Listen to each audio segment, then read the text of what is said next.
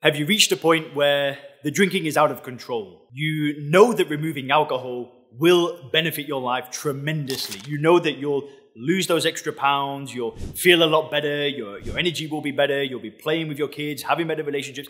If you know that many great things will happen in your life as a result of not drinking alcohol, you need to watch this video, because today I'm going to be explaining the 5 secrets of quitting alcohol once and for all. That doesn't rely on Alcoholics Anonymous, it doesn't rely on using willpower, it doesn't rely on using therapy. I'm going to break down some of the secrets that if you get your head around this stuff, the decision to not drink is going to be simple. It's going to be easy. It's going to be fun. It's going to feel effortless, right? Because that's what I want for you. Who exactly am I? So my name is Leon Sylvester. I run a company called Sober Clear, and we help business owners and professionals get control of their drinking. Now, I've worked with hundreds of people at this point, made 400 YouTube videos, helped I think there's almost 5 million people that have viewed this channel now. And really, the 5 secrets that I'm going to teach you today in this video, this is the creme de la creme. This is just like the best content that you'll ever hear. And by the end of this video, I'll actually explain how you can work with me. So if you want to work together on getting the drinking problem solved, I'll talk about that at the end of the video, but let's get into it.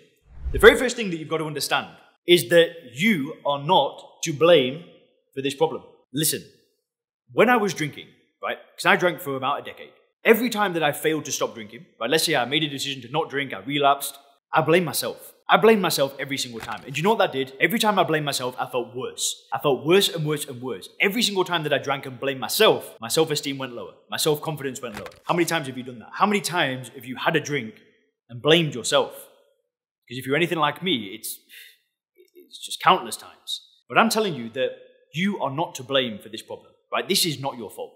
I want you to take all the blame off yourself, right? This is not your fault. There's something else that's going on here. Humor me, just follow me. You'll understand in a minute. But you are not to blame for this problem. We will get back to this later on in the video. But if you're not to blame, then what is to blame? Well, I'll tell you what's to blame. The conditioning is what's to blame. Now, what do I mean by this? Well, we have been conditioned through media, through advertisements, through movies, through news sites, a lot of things. We have been conditioned to see alcohol as a good thing. This has been happening from day one of being born. Every single person on the planet, bar, I guess, the people that watch my YouTube channel or watch other channels like mine, the world is bought into an illusion that alcohol is a beneficial thing, right? Drinking ethanol is good for you. What do you think happens if you've been told this from day one of being born? Of course you're going to want to drink, right? Of course you're not going to want to stop drinking. Of course you're going to think that getting rid of alcohol is going to be a bad thing because you've been conditioned. Right now, I've made videos talking about this in more depth on the channel previously, but you are not to blame for this problem, right? If you get your head around this, then you're able to start addressing the root cause of the problem, which isn't you, by the way. It's definitely not you. You are not the problem here.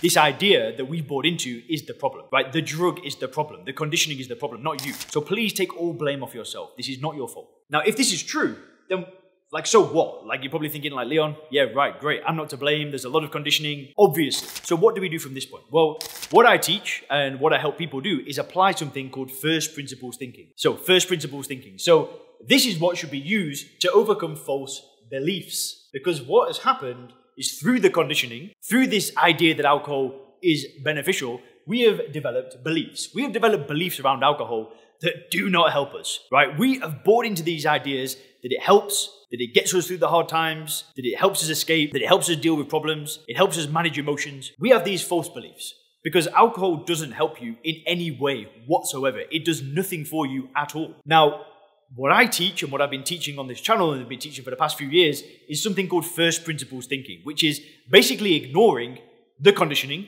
It's ignoring common sense, it's ignoring other people and breaking down the problem into its component parts. And what this means is literally, you could do this right now, right? You can get a pen and paper and start writing down your beliefs around alcohol. Maybe you think that alcohol helps you relax after a hard day of work. Write it down, right? Maybe you believe that your life will be worse off as a result of not drinking. Maybe you think that it's going to be more difficult to deal with stress without alcohol in your life.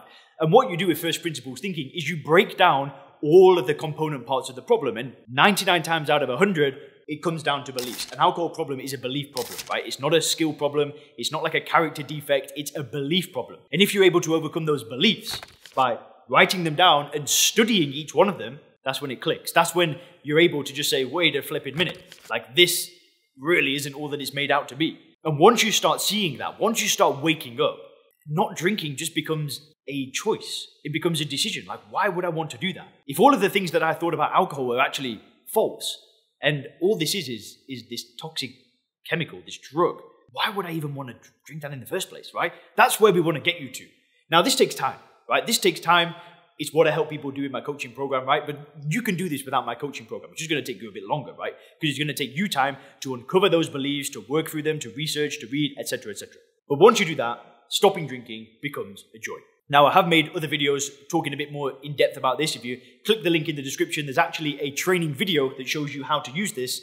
But it's a really, really important thing to get your head around. It's to be able to check out your beliefs, break them down to first principles, and really just change them. Now, once you've done that, the most important thing is to get busy with a vision. Now, how many of us try to stop drinking alcohol and literally do nothing? We just say, I'm going to stop drinking. Change nothing about our life. We don't do anything. How many times have you done that? I've done that. You know, everybody does that. Now, the difference here with creating a vision is because what most people do when they try to stop drinking alcohol is they're moving away from pain, right? They're moving away from this thing that is not helping. And once they get rid of the pain, right? Once they've removed themselves and there's been a period of time, let's say like a month or a few weeks or even a few years, once the pain has subsided and all the problems that the pain has caused have gone away, that's when people start justifying adding alcohol back into their life. They start saying, yeah, you know, it's not causing any pain anymore. You know, maybe I can go back to moderation this time, etc., etc. Now, rather than running away from the problem, which I'm not saying is a bad thing, right? Like it's fine to do that. You need to combine this with a towards goal, right? Something for you to work towards. Better health, you know, a great family life, a great business, whatever it is. Getting a vision to go towards will get you through those hard times after the pain has subsided. So in a year from now, 2 years from now, if you've got this amazing vision for your life that you're working towards and slowly building, and you've gotten away from the pain, you still have something to work towards, rather than just removing the pain, changing nothing, and then getting back into that cycle again. This is critical. I think it's the most important thing, right? It's easy to do this stuff, right? It just takes a bit of time. You know, reading, studying, writing it down, it just takes time.